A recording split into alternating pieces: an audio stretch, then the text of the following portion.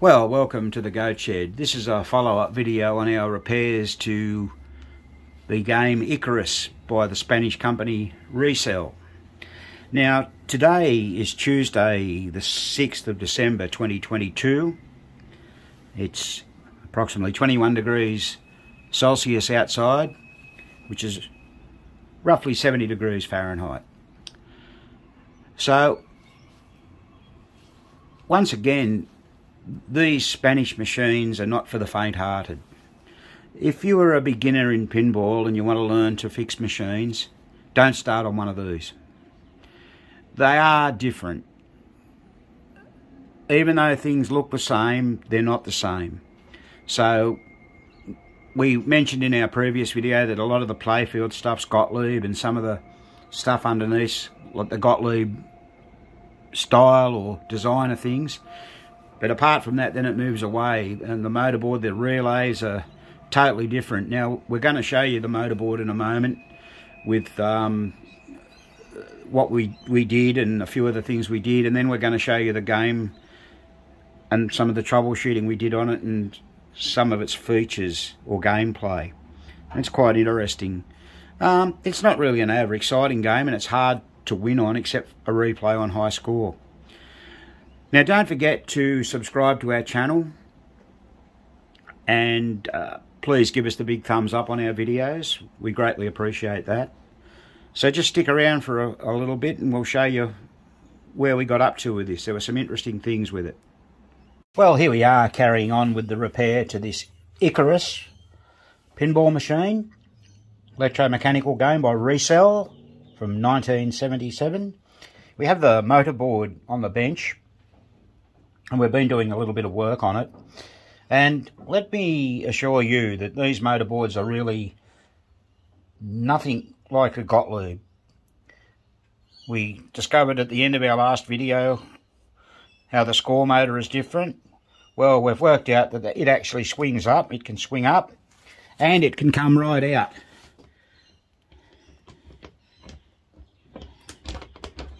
Like that.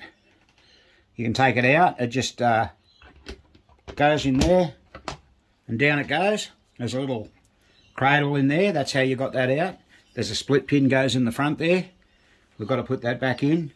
This particular motor had the old story. The armature plate was sticking. That's moving in and out quite freely now. It was barely, it wouldn't return. It's got a spring at the other end here.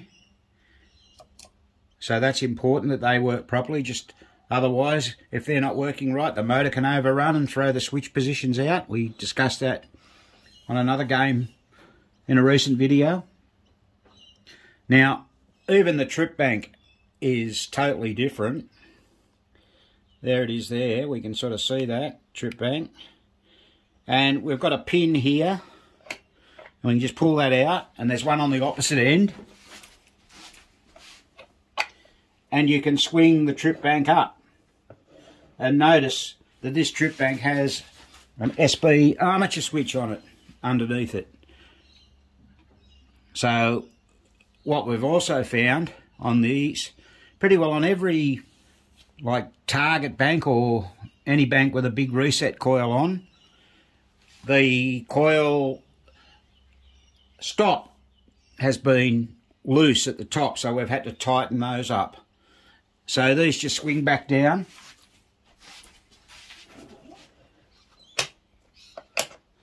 Clip those back into place.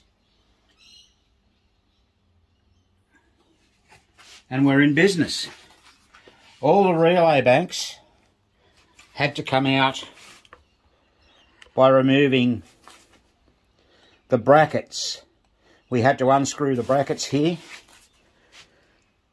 because there's pins in the relays, just like a Gottlieb, but they're next to impossible to get back in, so we had to take this one bracket off here, one bracket here, and you could turn the whole thing over. We repeated it on the same side. Now, lucky we did that, because what that pointed out to us was a couple of bad broken wires. We had a broken wire here on this relay, just here. Where was it? That one. That wire just there had broken off. Bit hard to see down there. We've replaced both these fuse holders, they were very weak. Matter of fact, when we got the machine, this is the 15 amp fuse for the coils. It had a trip, circuit breaker trip in it. We removed that, and we'll put one back in before we start it, just in case there's a bad coil, but we're going to follow our philosophy and check every coil before we put it back into the game, or power it up, I should say. We've got a slam switch here, normally closed. We've cleaned that. Here's a closer look at the sound card. This became sort of common practice toward the end of the 70s with electromechanical games. Here's the tilt mech. We've also replaced the fuse holder there. Ball tilt. That's all bent up. I don't think the tilt bob was in this, so that's okay. It's home use only. And the transformer is one of those ones where you can set them for different voltages, as you can see. 240, 220, 200, 125 and 110. This one here, we've just got to investigate why all this has been done. Someone's done something here at some point in time. It's probably all okay, but we will look into that. So this is your motor board of your Icarus. Like I said, very, very different.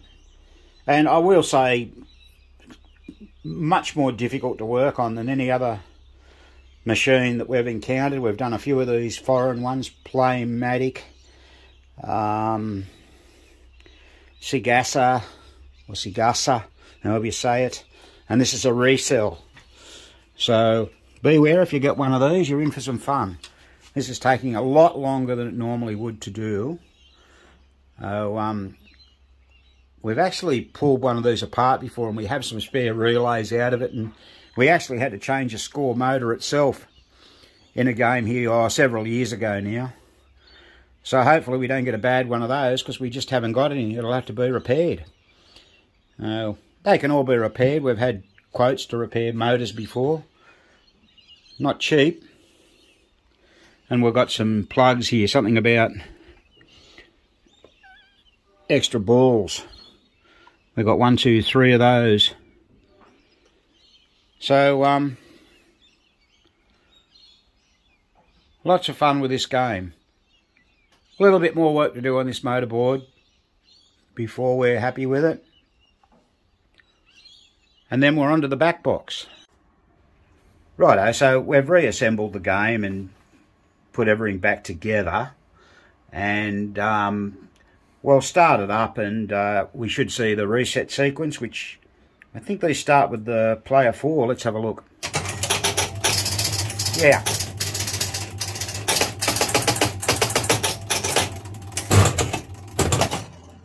Sort of goes backwards. Okay, so that's all reset. Now, some of the problems that we encountered on this machine were you have 2 lots of drop targets. You have this lot here and the lot up the back there. Now, we'll show you how that captive ball thing works in a moment. But what we found when we put the machine back together, on startup, the drop targets all reset. But once you got them down in the game, we were having some trouble with them resetting. And it started off with the ones up in the middle here. They call that bank 2, and they call the one on the left bank 1, according to the schematic. Now, the schematic is available off the IPDB, but as I mentioned earlier, they're somewhat convoluted and maybe a little hard to understand for anyone beginning. So when we read the schematic, there's a couple of motor switches that are involved in resetting the drop targets, and when we inspected those, they were not quite right. So we adjusted those, but it still didn't seem to remedy the problem. So after a little bit of mucking around and research, what we ended up finding was a very, very common problem. We probably should have looked earlier on, but it was Jones plug related. So the plugs coming from the playfield to the motorboard are very tight, and one was sitting up a little bit at one end. Pushing it down remedied that. So that's something to bear in mind.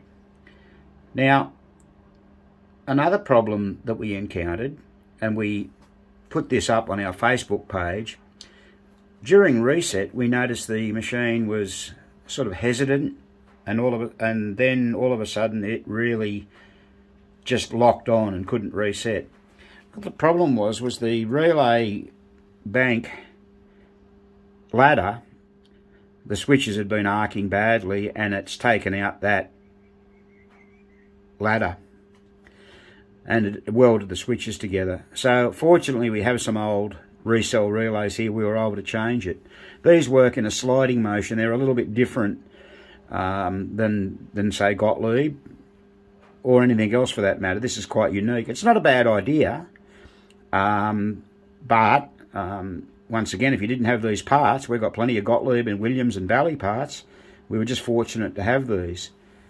And I think if anyone's ever looking for one of these, so John Robertson from flippers.com in Canada, they have these in stock. So that's good to know. Now, we mentioned earlier on we changed 2 fuse holders. That was a necessity. We've adjusted those motor switches associated with those target banks.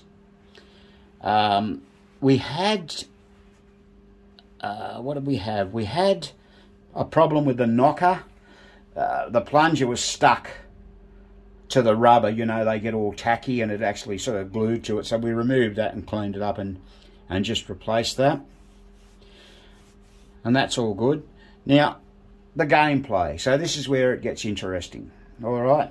So what I'm going to do, I'm just going to rise this up a bit so we can see, and I'll get Graham to illustrate what's going on here. So there's the ball, and here we go. So what we want to show you first up is that this actually, how this extra ball works. Now this is interesting.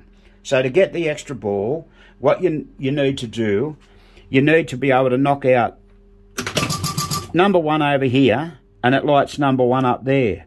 Now that's the captive ball. Now you watch what happens when the ball hits it. That's how it works.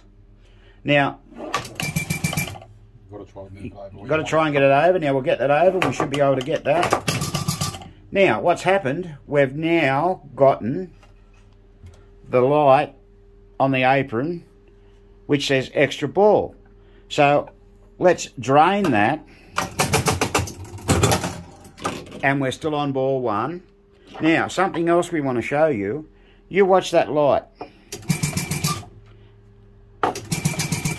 We didn't know what that was at first. We actually thought there was something wrong with it. What it is to inform you that you cannot get another extra ball, that you've already got one on that same ball. It's tied up with the extra ball relay, stays engaged, and it won't release till the machine, the ball goes down the out hole. And how it works off a motor switch called, I think it was motor 5A, and it's just one switch on a cam with 5 nodules on it. So that's quite clever. Now, we're on ball 2 now, as you can see. Here you go. Now what we're going to do now, we're going to illustrate how this has specials. Now this is where it gets hard. So to get specials, what you have to do is as follows. So knock out, say, 5, which will light up double bonus. Now you can only get special when the double bonus is on. That's the only time. The special light is tied up with the double bonus relay. Now, watch what happens. Graham is going to hit the 5 without the ball in there. And now what's happened is double bonus has lit, which is good. Now what he's going to do, he's going to knock down 1 and 3. It will momentarily light that. And this will momentarily light the special, as you can see there, but it goes out. So how on earth do you get it to stay on? What you do is this. Now, if he knocks down 1 and 3 without knocking down number 5, the special is a light. Well, extra ball is on because we got an extra ball. We're going to roll the ball over the special lane and we're going to get a replay. You heard the knocker. But if you get the 5 out, you will lose special. Yes, that's right. Did you hear what Graham said? If you accidentally knock the 5 out, special will go out. So that's the trick of the game. Once you get special, keep away from the captured ball. Yeah, once you get special, keep away from that captive ball area. Okay. So it's sort of interesting. Like, frankly, it's hard to get because you haven't got a lot of control. You know, overall, I'd rate this game very low. It's not, you know, a great game. It came out, I think, in, what did we say, 77. I played it new, but it was very hard to understand. Yeah, so, once again, hard to understand for a youngster. So, Resell manufactured a number of machines. And I guess, you know, some of them were good, some of them were bad. But this is just a slightly different machine. We also noted that you can get a ball re-entry here, through there. But overall, this game's going to play fine for the owner. We've re-rubbered it. The playfield has mylar on it. Unfortunately, the mylar is lifting in places. We've had to do a few temporary repairs, even cut a little bit away. And wasn't a great mylar job because compared to some of the other games we see where the mylar's been down 40 odd years, it's still fine. But this one wasn't. Now, the other interesting thing that this game does, which is we've not really seen before, but on a match, what happens is you can only get a match on odd numbers. So in other words, it will only match on 100, 300, 500, 700 and 900. And in fact, they're the only numbers in the back glass. However, the step unit, which is like an ASFS relay, is still a 10-step unit. So it's possible you won't get a match number of light because it doesn't make a circuit to go there, and nor does it match. So that was sort of something a bit unique that we thought of as well. Never seen that before. So people, that's Icarus. And I guess we'll close off this video now. And this has been another Goat Shed presentation.